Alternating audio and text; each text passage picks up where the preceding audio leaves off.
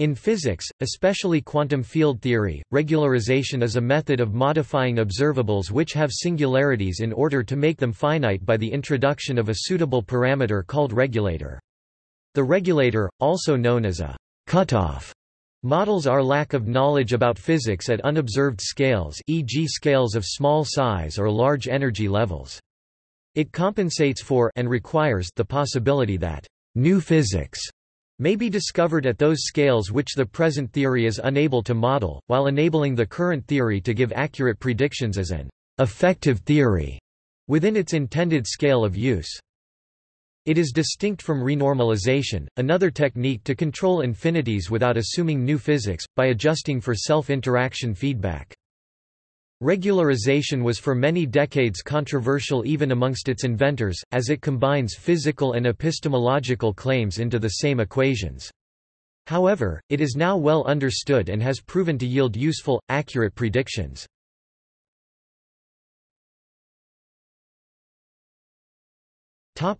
Overview. Regularization procedures deal with infinite, divergent, and nonsensical expressions by introducing an auxiliary concept of a regulator, for example, the minimal distance epsilon in space, which is useful in case the divergences arise from short-distance physical effects. The correct physical result is obtained in the limit in which the regulator goes away, in our example E0 epsilon to 0. But the virtue of the regulator is that for its finite value, the result is finite. However, the result usually includes terms proportional to expressions like 1 1 epsilon, which are not well defined in the limit E0 epsilon to 0. Regularization is the first step towards obtaining a completely finite and meaningful result. In quantum field theory, it must be usually followed by a related, but independent technique called renormalization. Renormalization is based on the requirement that some physical quantities, expressed by seemingly divergent expressions such as 1 1 epsilon, are equal to the observed values. Such a constraint allows one to calculate a finite value for many other quantities that looked divergent. The existence of a limit as epsilon goes to 0 and the independence of the final result from the regulator are non-trivial facts. The underlying reason for them lies in universality as shown by Kenneth Wilson and Leo Kadanoff and the existence of a second-order phase transition. Sometimes, taking the limit as epsilon goes to 0 is not possible. This is the case when we have a Landau pole and for non-renormalizable couplings like the Fermi interaction. However, even for these two examples, if the regulator only gives reasonable results for E1 lambda epsilon gg1 lambda, and we are working with scales of the order of 1 lambda 1 lambda, regulators with 1 lambda E1 lambda 1 lambda LL epsilon LL1 lambda still give pretty accurate approximations. The physical reason why we can't take the limit of epsilon going to 0 is the existence of new physics below lambda. It is not always possible to define a regularization such that the limit of epsilon going to 0 is independent of the regularization. In this case, one says that the theory contains an anomaly. Anomalous theories have been studied in great detail and are often founded on the celebrated Atiyah-Singer index theorem or variations thereof. See, for example, the chiral anomaly.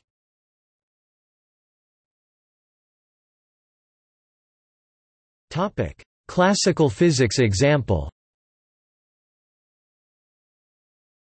The problem of infinities first arose in the classical electrodynamics of point particles in the 19th and early 20th century. The mass of a charged particle should include the mass energy in its electrostatic field, electromagnetic mass. Assume that the particle is a charged spherical shell of radius ρ. The mass energy in the field is m e m equals 1 2 e 2 d v equals r e infinity 1 2 q 4 pi r 2 2 4 pi r 2 d r equals q 2 8 pi r e display style m underscore mathrm m equals int 1 over 2 e caret 2 dv equals int underscore r underscore e caret inft frac 1 2 left q over 4 pi r caret 2 right caret 2 4 pi r caret 2 doctor equals q caret 2 over 8 pi r underscore e, which becomes infinite as re 0. This implies that the point particle would have infinite inertia, making it unable to be accelerated. Incidentally, the value of re that makes m e m display style m underscore mathrm m equal to the electron mass is called the classical electron radius, which setting q equals e display style q equals e and restoring factors of c and epsilon 0 display style var epsilon underscore 0 turns out to be r e equals e 2 4 pi epsilon 0 m e c 2 equals alpha m e c approximately equals 2.8 times 10 minus 15 m display style r underscore e equals e caret 2 over 4 pi var epsilon underscore 0 m underscore mathrm e c caret 2 equals alpha hbar over m underscore mathrm e c approximately 2.8 times 10 caret minus 15 mathrm m, where alpha approximately equals 137. Display style alpha approximately 1/137 is the fine structure constant, and m e c display style hbar per meter underscore mathrm e c is the Compton wavelength of the electron. Regularization. This process shows that the physical theory originally used breaks down at small scales. It shows that the electron cannot in fact be a point particle, and that some kind of additional new physics, in this case, a finite radius, is needed to explain systems below a certain scale. This same argument will appear in other renormalization problems. A theory holds in some domain but can be seen to break down and require new physics at other scales in order to avoid infinities. Another way to avoid the infinity but while retaining the point nature of the particle would be to postulate a small additional dimension over which the particle could spread out rather than over 3D space. This is a motivation for string theory. See also renormalization for an alternative way to remove infinities from this classical problem, assuming self-interactions rather than the existence of unknown new physics.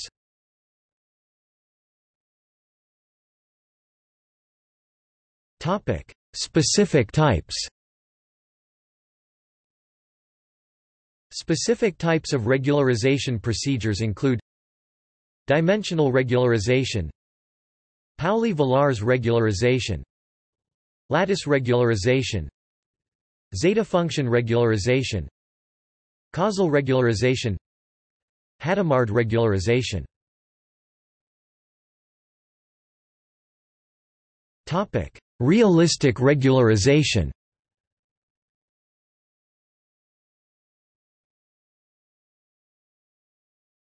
Topic: Conceptual problem. Perturbative predictions by quantum field theory about quantum scattering of elementary particles, implied by a corresponding Lagrangian density, are computed using the Feynman rules, a regularization method to circumvent ultraviolet divergences so as to obtain finite results for Feynman diagrams containing loops, and a renormalization scheme. Regularization method results in regularized n-point Green's functions propagators, and a suitable limiting procedure, a renormalization scheme, then leads to perturbative S-matrix elements. These are independent of the particular regularization method used, and enable one to model perturbatively the measurable physical processes cross-sections, probability amplitudes, decay widths and lifetimes of excited states. However, so far no known regularized n-point Green's functions can be regarded as being based on a physically realistic theory of quantum scattering, since the derivation of each disregards some of the basic tenets of conventional physics, e.g., by not being Lorentz invariant, by introducing either unphysical particles with a negative metric or wrong statistics, or discrete spacetime, or lowering the dimensionality of spacetime, or some combination thereof. So the available regularization methods are understood as formalistic technical devices, devoid of any direct physical meaning. In addition, there are qualms about renormalization. For a history and comments on this more than half a century-old open conceptual problem, see e.g.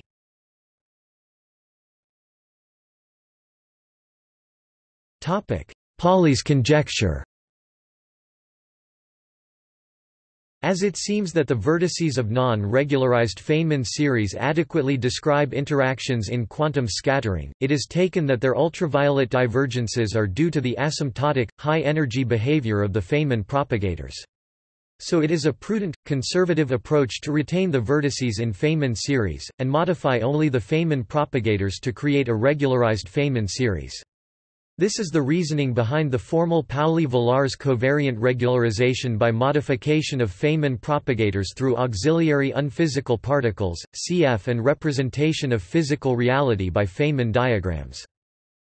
In 1949 Pauli conjectured there is a realistic regularization, which is implied by a theory that respects all the established principles of contemporary physics. So its propagators I do not need to be regularized, and E can be regarded as such a regularization of the propagators used in quantum field theories that might reflect the underlying physics.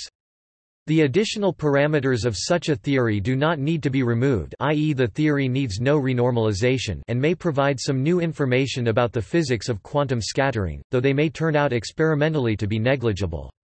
By contrast, any present regularization method introduces formal coefficients that must eventually be disposed of by renormalization.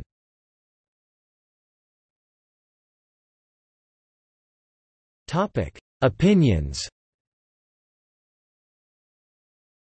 Dirac was persistently, extremely critical about procedures of renormalization. So in 1963, in the renormalization theory we have a theory that has defied all the attempts of the mathematician to make it sound. I am inclined to suspect that the renormalization theory is something that will not survive in the future, so he was expecting a realistic regularization. About the skepticism that there is a realistic regularization, Salam's remark in 1972 is still relevant. Field theoretic infinities first encountered in Lorentz's computation of electron have persisted in classical electrodynamics for 70 and in quantum electrodynamics for some 35 years. These long years of frustration have left in the subject a curious affection for the infinities and a passionate belief that they are an inevitable part of nature, so much so that even the suggestion of a hope that they may after all be circumvented, and finite values for the renormalization constants computed, is considered irrational. However, in 't Hooft's opinion, history tells us that if we hit upon some obstacle, even if it looks like a pure formality or just a technical complication, it should be carefully scrutinized. Nature might be telling us something, and we should find out what it is. By Dirac, one can distinguish between two main procedures for a theoretical physicist. One of them is to work from the experimental basis. The other procedure is to work from the mathematical basis. One examines and criticizes the existing theory. One tries to pinpoint the faults in it and then tries to remove them. The difficulty here is to remove the faults without destroying the very great successes of the existing theory. The difficulty with a realistic regularization is that so far there is none, although nothing could be destroyed by its bottom-up approach, and there is no experimental basis for it.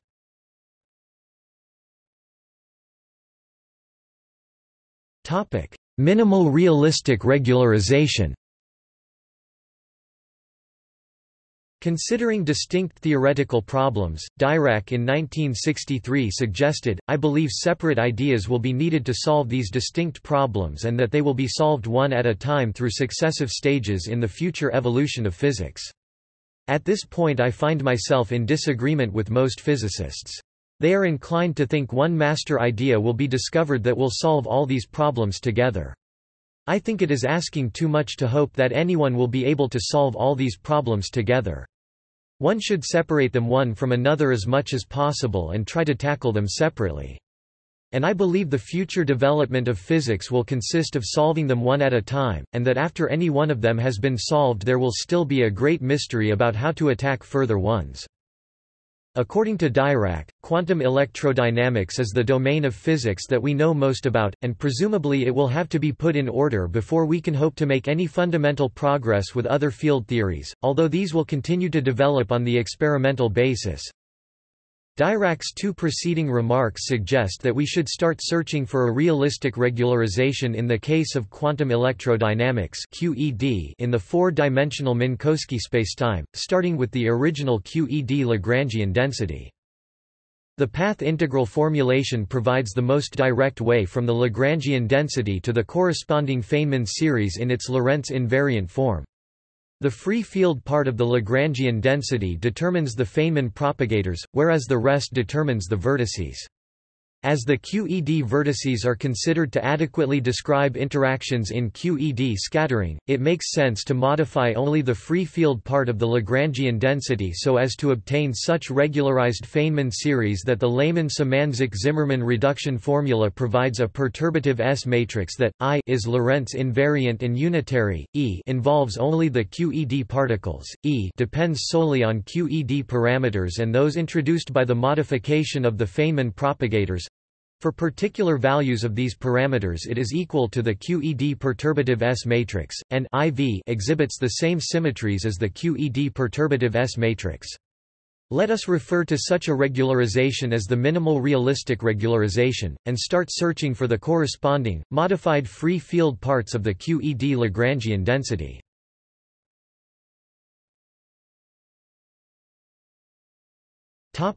Transport theoretic approach. According to Bjorken and Drell, it would make physical sense to sidestep ultraviolet divergences by using more detailed description than can be provided by differential field equations. And Feynman noted about the use of differential equations, for neutron diffusion it is only an approximation that is good when the distance over which we are looking is large compared with the mean free path. If we looked more closely, we would see individual neutrons running around, and then he wondered, could it be that the real world consists of little xons which can be seen only at very tiny distances? And that in our measurements we are always observing on such a large scale that we can't see these little xons, and that is why we get the differential equations?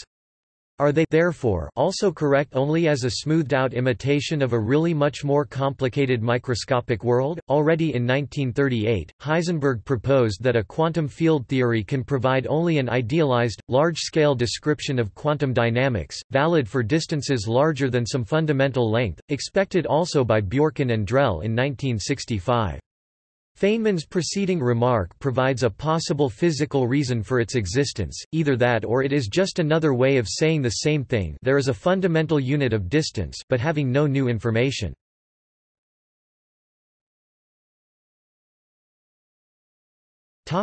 String theory.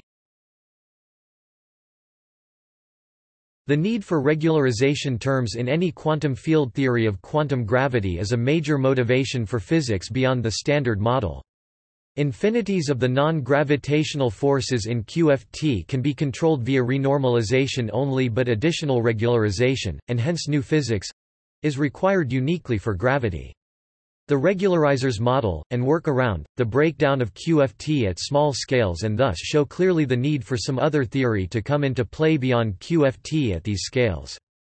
A Z. Quantum field theory in a nutshell, 2003 considers this to be a benefit of the regularization framework. Theories can work well in their intended domains but also contain information about their own limitations and point clearly to where new physics is needed.